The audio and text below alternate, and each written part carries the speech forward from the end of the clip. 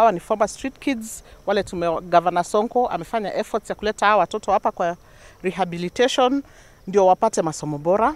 And after this, every year we normally have a Christmas party. Kwa hii Christmas party tuna make sure wale wote wamefanya either amepass ama amefail, we give bursaries. Governor anapatia watoto bursary ya 4 years na si 4 years peke yake, hata kuendelea na secondary universities ama colleges pia tunawa take through mpaka to make sure watoto wamemaliza shule vizuri na wamepata kazi. Na pia ningesema kama mama, kuna wale watoto wako kule nje. Please, wewe kama mzazi, wewe kama mwana Kenya ukitembea, ukiona mtoto kwa streets ana beg, kama una kwa kumpeleka, please tungeomba tuletee hawa watoto hapa Makadara Rehabilitation Center, na si tuko na homes mingi, but hii Makadara ndio mimi na governor ndio tumeadopt kama yetu, because tunajua hapa kuna watoto wako na bright future. So tunge encourage other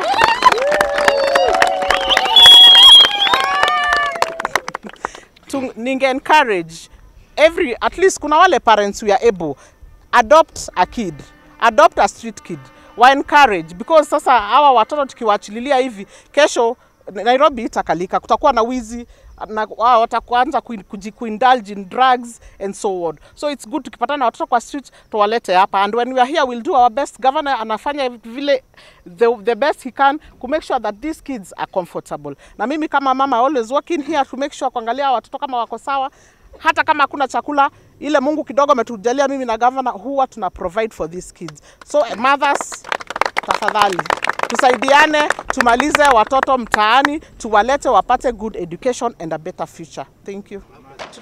This year hawa watoto ni former street kids na wameperform vizuri. I'm very happy. This year tulikuwa na 16 candidates and Simon, you've made us proud. Congratulations. Simon ako na 406 marks. We are so proud of you. Uendelee hivyo hivyo. 410, sorry. Congratulations Simon, na uendelee hivyo na kuguide hawa watoto wengine wadogo. Wale wamekuja juzi, tafadhali mfuate example ya Simon. Unaona Simon ametufanya proud. Kama tuvumilie kwa hii center, tusomeshwe, tupatiwe masomo bora, so that in future sisi ndio leaders. Sisi ndio leaders wa kesho. So as a mother, I'm very happy. Na governor amesema nikuje nichukue hawa watoto wote wa rehabilitation center ya Makadara niwapeleke nyumbani tukakule dinner.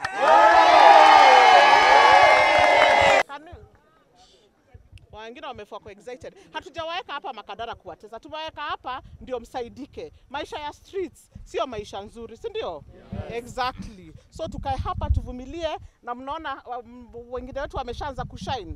And Simon, you're going far. Na wale candidates wengine pia we'll continue pray for you, we'll continue encouraging you, we'll work with you to make sure that nyinyi watoto mmeshine.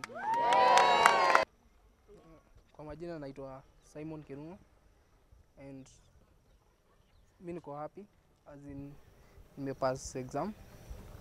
Enye sikutarajia nipate mingi hivyo, lakini enye God amenikumbuka.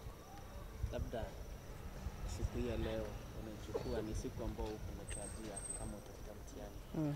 Unaweza ambia Wakenya namna gani wale ambao watazama TV? First ningetaka kushukuru baba na mama Mike Mbuvi Sonko na bibi yake Primos juu ndio amenifanya niko kwa hii center, na bado naweza thank God kwa kuwa ameniweka uhai na kunipa hii marks. Kwa Wakenya wote mostly wenye wako hajafika kazi, naweza waambia be focused, as in everything God, na uko focused will be fine. Will make KCPE results venye nilizipata, nipata 410 marks, na in life naweza taka tu kwa lawyer. Wenye wako street naweza waambia kama press kama hii, as in naweza kama Sonko ametusaidia, mimi hadi si kwa yenyewe, kama si God na Mike Mbuvi Sonko na bibi yake singekuwa na press car hapo mahali pa kuishi. Na naweza hata kuambia ukipata opportunity ya kuingia kama mahali hapa, utulie, drugs hazikusaidii anything, uache tu drugs, uishi tu maisha poa, alafu everything will be fine. Yeah. Kama hapa teachers, everybody yako friendly, azinkata au hakuna mtu unajua hakuna mtu akona haja na wewe, unajua wanakona tu hivyo. Au upati mali pengine ni food, unaenda tu kwa pit. Sometimes hadi ukulangi sapa, kukinyesha unajua kulala ni shida, lakini hapa everything tumeprovidiwa. Sonko kila kitu iko tu sawa, food, malazi, kila kitu iko tu sawa. So hapa kuna difference kubwa sana. Dream High School imekuwa Lenana ama Alliance Boys High School. Mimi naitwa Boniface Kamidhi. Unasikiaje kwa kijana mmoja wa mama wengi? Hiyo ni raha kubwa sana, kwa sababu tukisema kweli, mama ametoa hawa watoto bali sana sana, kwa sababu hii maisha ya street watu wasione kama ni rahisi. Ni ngumu sana mtoto kutoka kwa street na kuja perform, kwa sababu akiletwa hapa, sisi kazi yetu lazima tujue discipline yake iko namna gani, ametumia dawa gani ndio aweze kushika masomo. Si kazi rahisi, lakini naye ile mama anafanya ngumu sana. First ni chakula, kwa sababu hiyo ndio muhimu wa mtoto wa barabarani. Mama anahakikishaga lazima tukue na chakula. Kwanza akilete vitu inaitwa mahindi na maharagwe, tuna thank sana, kwa sababu hiyo inatoa ile dawa yote iko kwa mwili, inatokaga kwa sababu ya maharagwe. Inatoa hiyo dawa, na hiyo ni kitu sana nimeshukuru mama sana sana. Tukiipata hiyo tunaona kama ni gold, kwa sababu unajua ule ameletwa saa hii, hiyo dawa for 1 week imetoka. Ile kitu ningesema watoto wakitoka kwa barabara na kukua uko kwa street, na wale wanawapatia hiyo madawa, ningeomba gavana mwenyewe ajaribu tuamalize, kwa sababu wameharibu watoto wengi sana. Kama hii area ya Globe Cinema, behind Odeon Cinema, those areas ichukuliwe hatua ingine, kwa sababu Nairobi after 5 years to come mutaka, kwa sababu this is another tribe imetoka ile ijulikani, na ukienda the whole country hawa watoto wanajuana, si ni kweli? Wanapedana hata kwa ni kabila gani. Sasa hii ni kabila yao ya barabara, lakini hakuna watu wanafikiria vile mama amesema saa hii, every person ule akona uwezo achukue mtoto, na ukichukua mtoto umesaidia the family. Sina mengi, ni kushukuru mama. Simon hajatoka kwa mikono yetu, ako kwa mikono yetu na mama, na lazima hata akienda anarudi wapi? Hapa ndio nyumbani, hakuna nyumbani nyingine. Sisi ndio tunajua Simon ataendelea na masomo namna gani, akitoka shule anakula nini na anafanya nini.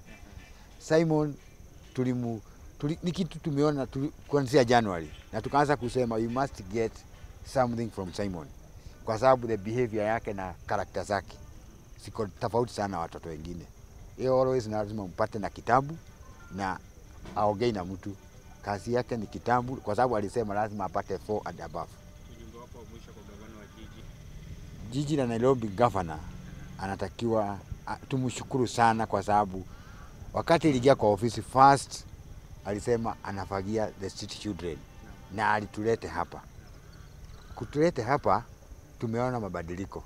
Hapa tuko about 165 children, na wote about 130 wako shule. 130 wako shule. Kwa hiyo muda ni kuoneshana, na hakuna mtoto anaenda kuitisha fees. Governor ndiye anajua wanasoma na nini na wanakula nini. Hata mtoto akigojeka yeye ndiye anajua. Si mnaona ni kitu kubwa sana.